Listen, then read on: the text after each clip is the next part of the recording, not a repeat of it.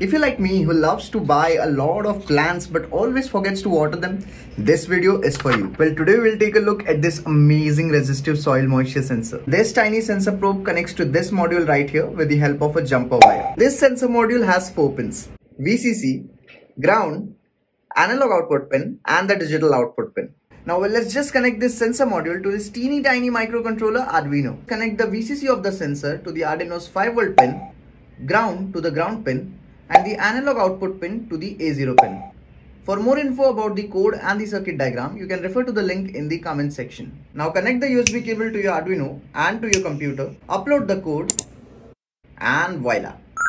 Now as you can see, the moisture sensor is dry, so the moisture level value on the screen is low. But as we insert it into this wet soil, the moisture level value also increases. I wrote a small fun Python program and ran it. I am thirsty. I am thirsty.